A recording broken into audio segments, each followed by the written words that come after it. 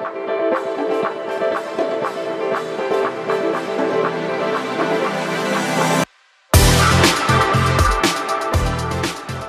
to Nasdaq Trade Talks. I'm Jill Malandrino, Global Markets Reporter at Nasdaq. Joining us for this segment, we have Kiva Allgood, President and CEO of Nasdaq-listed Sarcos Technology and Robotics. Kiva, it's great to have you with us. Welcome to Trade Talks. Thanks, Jill. Thank you for having me. You got it. An interest in robotics across industries is really booming. What do you attribute that to? Well, I think in today's market, it really has to do with the fact that labor resources are hard to find. Every single partner we've talked to, their biggest constraint right now is finding people who can consistently show up and do the work that's needed. What challenges do you face in terms of mass adoption of robotic systems in the industrial workplace? You know, I'd say in the past, before COVID, it was definitely changing standard operating procedure. In the industrial space, people have been doing similar tasks for 10, 15, 20 years. They know how to get a product out of a manufacturing floor. They know how to paint a wall or do construction. Now, though, with limited resources and people having to adopt to COVID, new technology, new ways of working, we're definitely seeing more adoption of really thinking, wait, I can do this differently. And that's been nice. There's a lot of consolidation and funding continues to be strong for the robotics industry. And I saw Sarcos recently acquired Pittsburgh-based RE2 Inc. Why did you choose RE2 and how is Sarcos benefiting from the acquisition? Great question. I think, you know, Pittsburgh is the hub for robotics in the United States. It really has put itself on the map there. Recent funding from the Biden administration really actually supports that as well. So for us, it was the opportunity to get into that ecosystem, culturally very, very similar, and it really diversified our portfolio. So it allowed us to go sub-C, so we now have a C-class product. It also allowed us to really focus in areas and spaces that we currently weren't operating. And there's not a one-size-fits-all approach to robotics. Can you explain the different types of robotic systems you're developing and what types of jobs they're suited to complete? And what challenges is the company really trying to solve? Yeah, great question, Jill. I think when people think of robotics, they think of automation on a factory floor, right? Or in a distribution warehouse.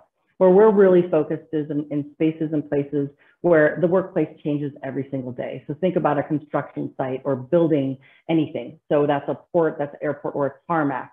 Our robots are really focused on succeeding and performing with human-like dexterity in places like a tarmac. So what does that mean? That means now you've got a plane that can't take off because there's been a lightning strike.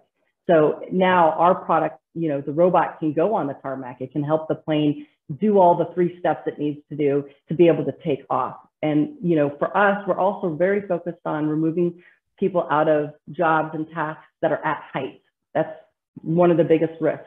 You put someone in a boom and that increases the risk of harm, that increases the risk of danger and injury. So we're very focused on removing and placing a robot at height versus a human at height.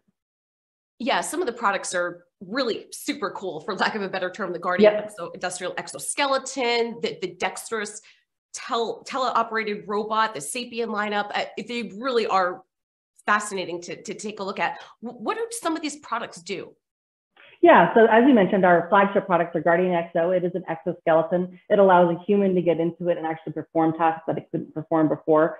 So for me, I'm short-statured. I can't lift a lot. I can't reach a lot. Now in the exoskeleton, I can do both of those things. It basically provides you that lift capability. And then our Guardian XT is, as you said, it's teleoperated. So the use cases I just gave you in the tarmac, in a boom, a lift, now you have a robot at height and the human is on the ground and you're performing those tasks. Those can be construction tasks and you can do that virtually. We have a 2-armed and a 1-arm, and the Sapien is the 1-arm with a different lift capability.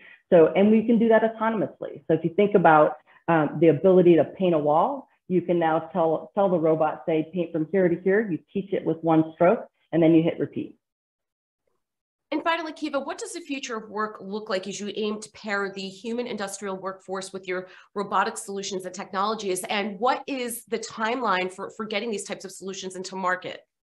Yeah, and you know, we had a customer here this week, and right behind me is our factory, and he had this aha moment where he said, wow, this is the here and now. And when you look out in the factory, that is tomorrow.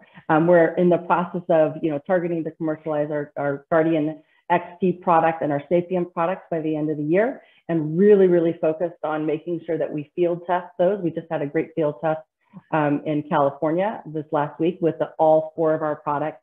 So we're looking to commercialize those products between now and the end of the year. All right, Kiva, we appreciate the insight. Thanks for joining us on Trade Talks. I'm Jill Malandrino, Global Markets Reporter at Nasdaq.